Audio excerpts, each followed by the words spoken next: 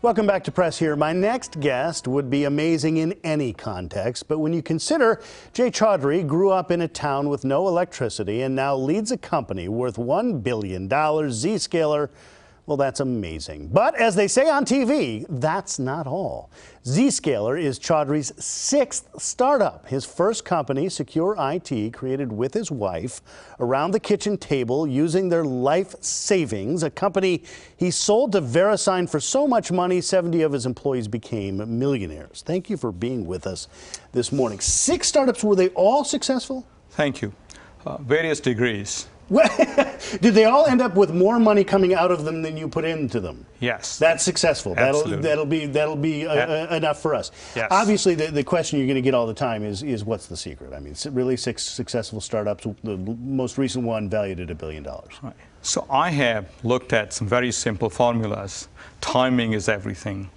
Looking for the right time to solve the right problem, and then putting together a wonderful team that can execute. Is it the same team over and over? Are you kind of dragging the same people around doing the same things? No. Actually, I have a pretty simple formula. I take no more than a third of my previous managers with me. You need new ideas, new people, new innovations. So it's generally some new people along with some old people. You really have thought this out. Obviously, because you're on number 6. Go ahead, so Jay, tell us about Zscaler a little bit. Why is that a $1 billion company that probably a lot of people have not heard of?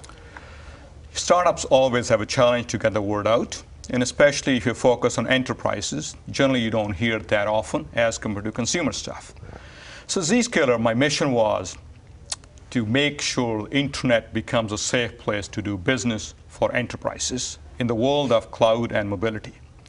So we sit as a checkpost between the user and the internet to make sure nothing bad comes in, nothing good leaks out.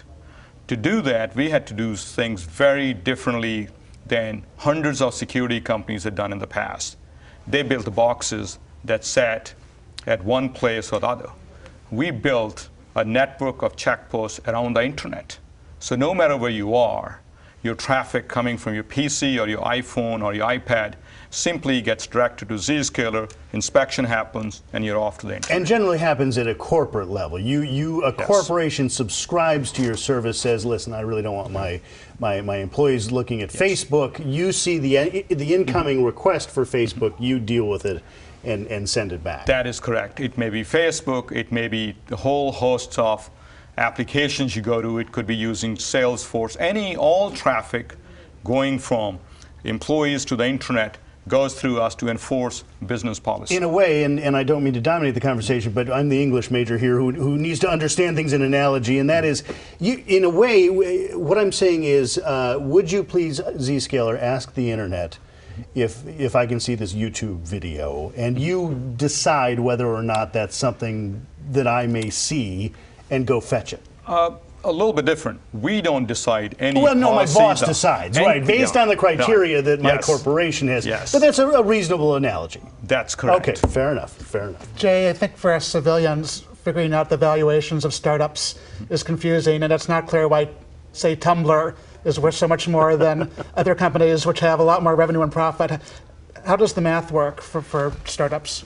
So, good question. I think there are 2 buckets. Consumer valuations, very complicated. They go up and down. Enterprises, the math becomes relatively simple. For us, we look at what's the market, total market opportunity out there. How fast are you going? In a cloud business, you look at something called annual recurring revenues. So we have grown over 110% since we started selling over the past 3.5 years.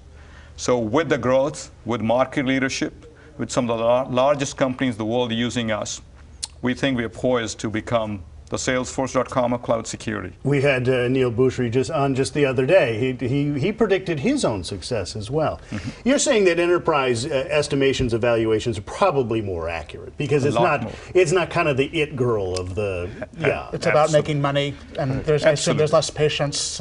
Absolutely, and enterprises need this next step. See, consumers just jump from place A to B overnight. When we get deployed, we become very sticky. And businesses will happily pay for stuff as opposed to consumers who assume the World Wide Web is free, essentially. Absolutely, absolutely. With 10 million users from 4,000 enterprises. Where do your customers come from, Jay? So our customers are large enterprises. They come from all verticals because everyone needs it. From VMware in the Valley to Autodesk to some of the big names who don't like the name to be used, but for Fortune 5 companies to a large beverage company to large financial services companies. Very horizontal in nature. It's very horizontal in nature. One common theme is if you got lots of offices, lots of mobile users, lots of remote locations, you love us. Because there's no place to put the box. You've got employees all over the place. Take GameStop or Sports Authority with thousands of stores out there. How are you going to put all those boxes out there and try to manage, upgrade, and all that stuff? So one thing that sets us apart from hundreds of companies who claim to do security and policy is they're like power generators. They sell that for your home. We built a power plant. Are there countries using you? I know some of your competitors have had some bad press over Iran or Libya. Or are you selling to foreign governments? So we aren't selling to governments. We are focused on enterprises. And also what happens is, in the case of appliances, through distribution, they can get they get lost resold and resold. Wherever, whatever. Your subscription, you know who's using your device. We control the cloud. Device. We know what's happening, Yeah. where is the traffic coming from, where it's going. So it's pretty well managed environment. And are big companies pretty comfortable today with handing this off to you in the cloud rather than wanting to control it themselves and put it on a box they can see? So that question gets asked often. Then I ask my customers, the traffic that's coming to us is headed to the internet anyway. We're just being an extra layer of security to make sure you don't get in trouble. Right. We don't store any content. It's like a check post to make sure you stay safe. So yes, I've been surprised the speed at which some of the largest companies are moving to adopt technology like ours. Jay, let's go back to your formulas, and I need to make this last question as we get short on time. What business, you're busy running Zscaler, would you be in if you weren't? There's a kid out there who's saying, all right, I want to be the next Jay, and the hot space, the place to be is? So the two hottest areas are mobility and cloud. Sure.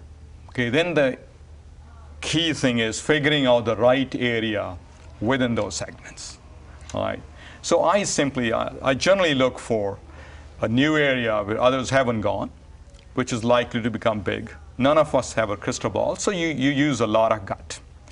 If there is IDC data about a market segment, it's too late because others are in there.